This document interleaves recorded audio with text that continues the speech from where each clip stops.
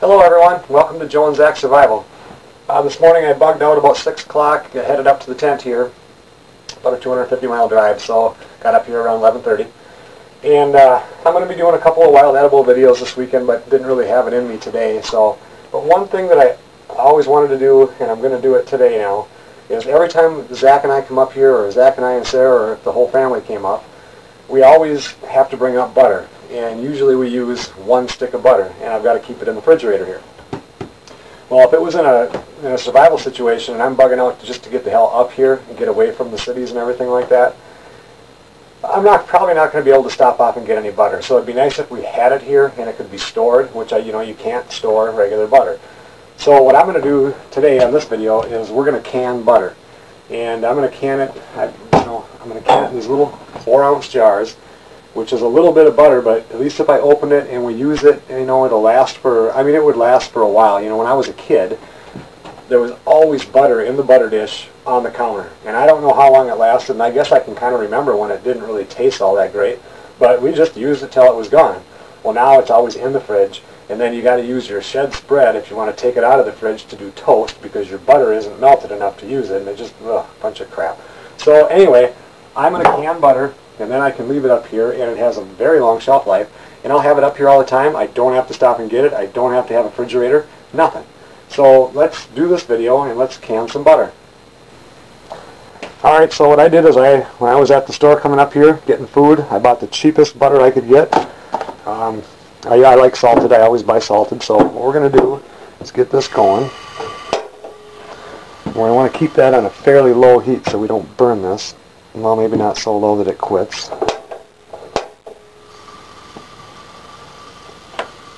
And I'll get these put in here. Now, since I'm doing just the 4-ounce jars, because I just want a little bit, I can always open up a second one, but when I'm done with it, after it starts to taste bad or whatever, of course, you're going to have to throw it out once it's open. So I got the smallest jars that I could get. So I'm going to get some of these in here, and since I have no clue how many one of these it takes to fill up a jar, I'll just start with 1 pound, and if I need to do more, I'll do more. It doesn't take very long to melt butter and let it simmer for a while. So let's take a look at this here. You can see I've got the butter inside there melting real slow, and let's go outside and I'll show you what I got going on out there. Okay, so what I've decided to do here is I've got the old Coleman Camp oven out here. And what we're going to put these jars in here, and we want to heat them heated up to right around 200, 250 degrees. And what this is going to do is 2 things. It's going to kill any germs that are in there. And second of all, it's also going to keep them from cracking when I pour in the hot butter. So let's put those in there. And we'll turn this up just a little bit. And then with our lids, we're going to put them in water. We don't want to put the jars in water because we don't want them to have any water inside of those jars. So we'll just let these sit in here and simmer for 2 reasons. 1, the germs will get out of them, and 2, it makes the seal real nice. We'll have to mix them up because that's kind of a small pan. And let's run inside now because we have to stir that butter or it'll burn.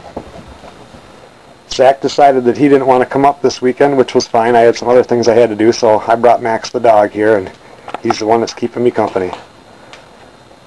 Now there's kind of 2 different schools of thought when they're doing this. Everybody wants to get it boiled, get it, so it's all melted, and get it simmering for a good 5 minutes. One school of thought is you skim off, this is actually the fat that's in the butter, you skim that off and toss that. And the other school of thought is you leave it in there, put it in your jars, but then when your jars are starting to cool, you're going to have to shake them every 5 minutes or so that the butter stays mixed up like it was when it was in the stick. Now there's part of me that says, well, if I take the fat off, the butter, I'll have these nice, clean-looking, clear, nice butter looking in the jar. And there's a second part of me that says, hey, all I'm doing here is canning frickin' butter. So who cares what it looks like? It'll look like a stick of butter in there, and it'll be a lot easier. And I think I'm going to go with the second batch. I think I'm just not going to bother taking the fat off because I'm not going to get it all off anyway. You have to make sure that we stir this constantly once it starts to finally boil so that you don't burn it or you get brown butter. Well, this is about ready to go here. I got it It's been boiling for, I don't know, 5 minutes or so. And the more I think about it, you know, in a little 4-ounce jar, even if you didn't shake it and it's separated in there, who cares? It's a 4-ounce jar. Put your knife in there and mix it up when you open it.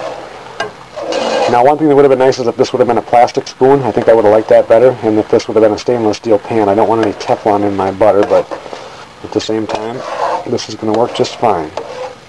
So I'm going to run out and get those jars out of the Coleman oven and bring them in, and then let's can this stuff up. I just learned something here. I went out and I started getting the jars in here, and look, now this boiled for another just a minute. I just left it on here low, and now everything is just kind of like one color. So just make it in there, leave it in there long enough until it's just about like this. It's like that foam stuff went to the bottom. It's still in there, but it's smaller.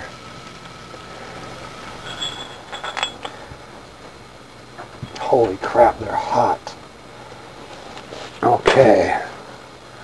So now it's time to pour the butter in there.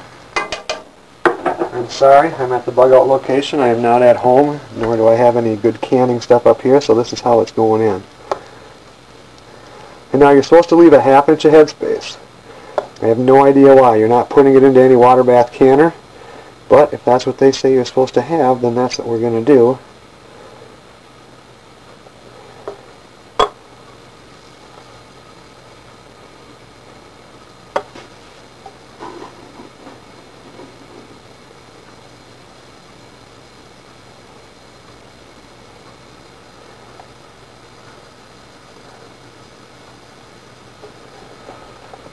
Okay, let me run out and grab the lids.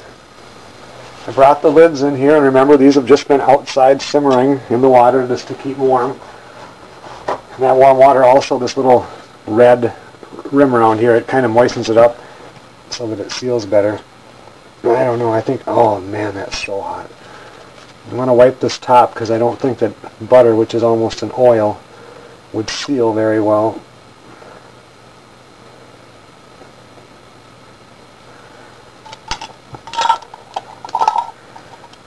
And now, unlike doing pickles or something like that, where we want the lid to be loose, I'm going to tighten these down pretty good. I'm not trying to push anything out. I just don't want anything to come back in, I think.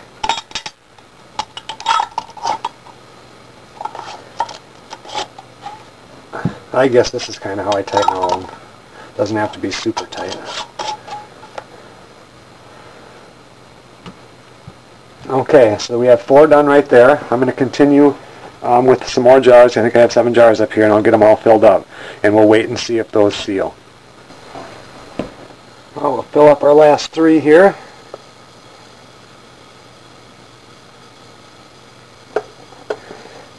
Now, as far as the shelf life of canned butter, all you can find is it says indefinite, indefinite. Well, I don't know about that, but we'll say it lasts a long time. And I heated these jars outside on the barbecue there simply because it's like 70, well, it was earlier in the upper 70s. I didn't need that extra heat here in the tent, so otherwise we could have done it on the wood stove or on the cook stove.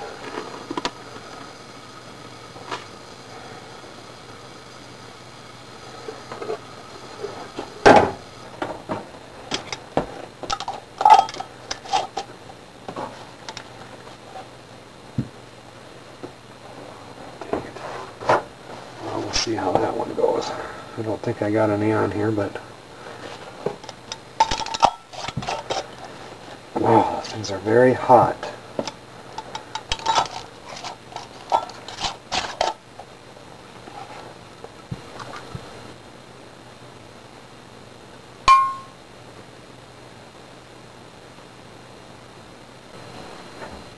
Well, the butter is done.